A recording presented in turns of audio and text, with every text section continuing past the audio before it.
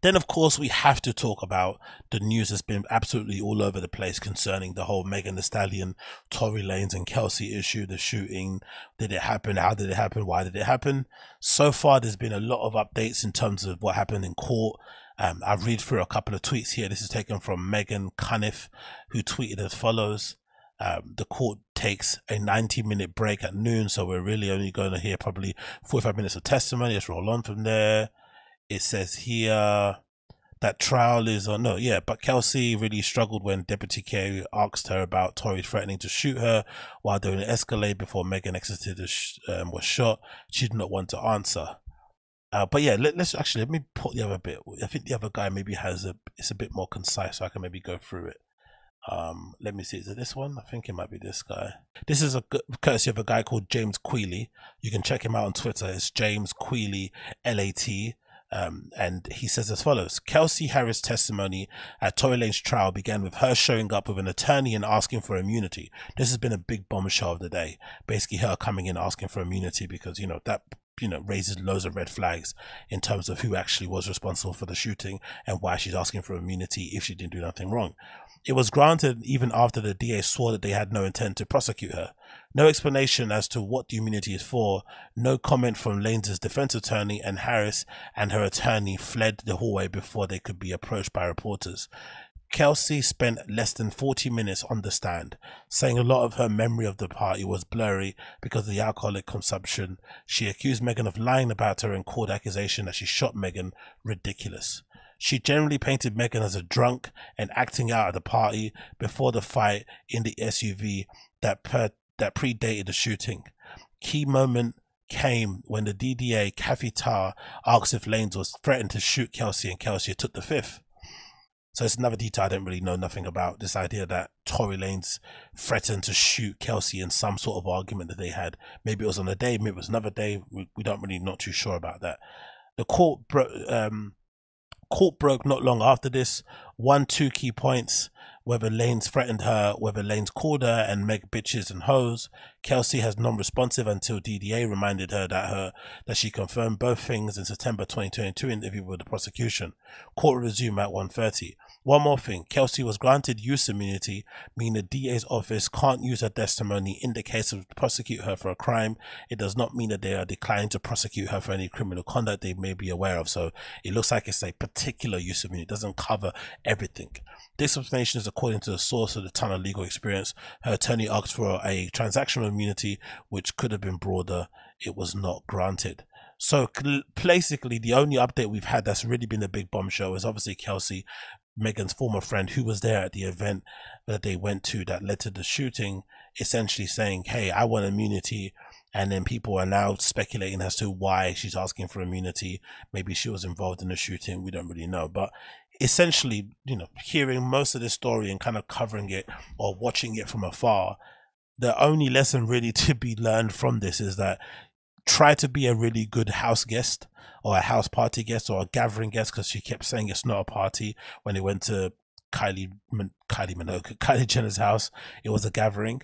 Try to be a good guest, and it's really difficult to be one. I try to pride myself to be the best house party guest ever, and I try and bring some stuff, I try and bring some drinks, but I also don't outstay my welcome. When it's time to go home, I go home, and I don't even wait for people to say, hey, go. That's usually a sign that you've probably overstayed your welcome.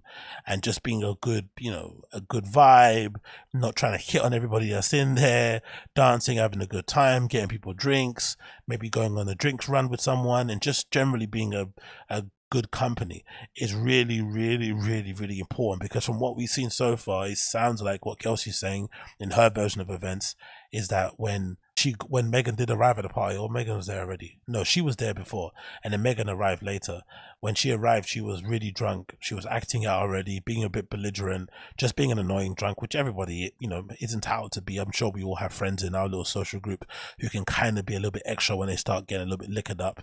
Megan went a bit too over the top. Kylie didn't like it, and the vibes were basically saying, hey, you guys need to leave. I think Kylie and her friend decide, hey, we should go before we get told to leave. They leave, but then they leave Tory behind because he's having a thing with Kylie. He's basically trying to shoot his shot, I'm assuming, and maybe she's entertaining, maybe she isn't, but he's okay. He doesn't mind to stay because he came later. Then they convince him to leave. No, then they leave the two girls, And then somehow Megan says, oh, I left my slipper back there, and they go back to get the slipper, but that's really code to get back Tori, because I'm guessing she was a bit pissed off and jealous that maybe he was back there, or maybe she was just annoyed that she got chucked out. Who knows? She goes there, something occurs inside the place that causes Tori and Meg to come out and be angry at each other. So some sort of argument, who knows what happened. They come outside, and then once they come outside and get in a car, an argument starts again, and that's what leads to the shooting. So we still don't know who actually pulled the trigger, even though we have, I think, gunpowder residue on Tori and Kelsey. For some reason, they didn't test Megan, maybe because she was the victim. I'm not really too sure. But so far, whatever version of events that Megan laid out, we haven't really heard anything to corroborate it. The only thing we know for sure is that she got shot. We don't know if it was directly, if it was shrapnel, but we know definitely a gun went off and whatever that bullet hit, it hit her foot and she bled. But we haven't had anyone corroborate the dance bitch dance. We haven't had anybody say directly they saw Tori do it. So it's a bit he said, she said, which can maybe explain why a lot of people don't really report, especially women, don't report instances of violence against them in any way, shape or form. But I think one of the main takeaways from this should be an encouragement and a reminder to most women, if they do go through such traumatic instances, to make sure that they report it straight away and that they stick to what actually happened in terms of whatever claim that you put out there. Because I think the fact that Megan from her side said that she was trying to protect Tori and didn't want him to die or get shot or anything at the time, and that's what she said. She didn't get shot, she stepped on glass, and then she changed her mind later on where she had an interview with Oprah's friend Gayle King. People immediately started to cast aspersion and doubt on her story, myself included, because the message just kept changing. But it could be legitimately that she was trying to look out for the guy. Then later on, when he started doing what he was doing, when they started doing, industry games behind the scenes, she got pissed off. Hey, I'm trying to protect him. He's a piece of shit. And then she tried to tell the truth. By the time she told the truth, everybody saw her as a bit of a liar. So it kind of made things weird. So in general, like I said before, number one lesson from this, try and be a good house party guest. If you're getting a bit too intoxicated, a bit too liquored up, just get yourself an Uber and leave. And the other thing also is just, if you're a woman, for sure, if you go through something as traumatic as this, you must report it. You just must report it as early as possible and stick to your story no matter what. Sometimes the unfortunate side of it is that sometimes even if you do that, it doesn't mean somebody will get prosecuted, but it will give you a far better chance for that to happen, because so far what I'm seeing and the evidence laid out, I can't see a scenario where Tori is found guilty of shooting Megan. There's just too much doubt. There's too much confusion. There's too much conjecture.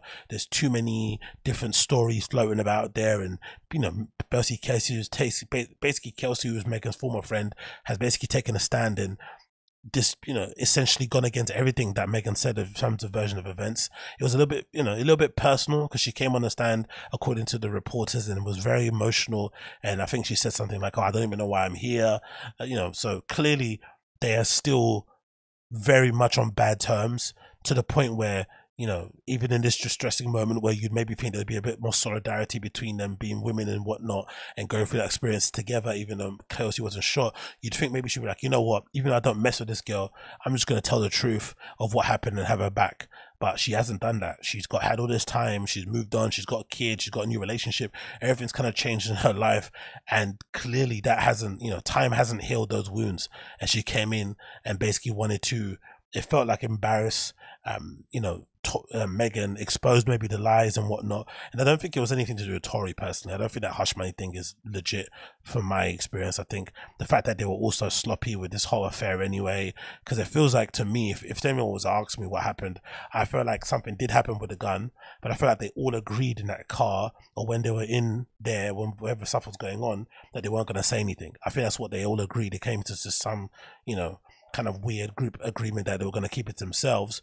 But then police were already called, and then when the police were called and they were all taken separately, because I think Megan went to a hospital and maybe Kelsey came after, or Tori got booked and went to prison for a bit, or jail, and then he got bailed out.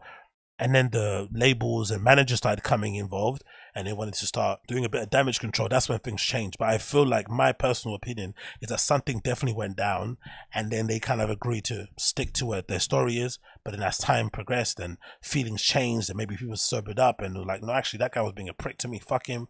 And then, whatever happened. And, maybe as well, Megan could have just been drunk. Who knows? She could have just been plain old drunk and high and whatever it may be, and she thought she saw Tori shooting, but he didn't. And that's okay also. But I think the main point, like I said before, is to be a good house guest.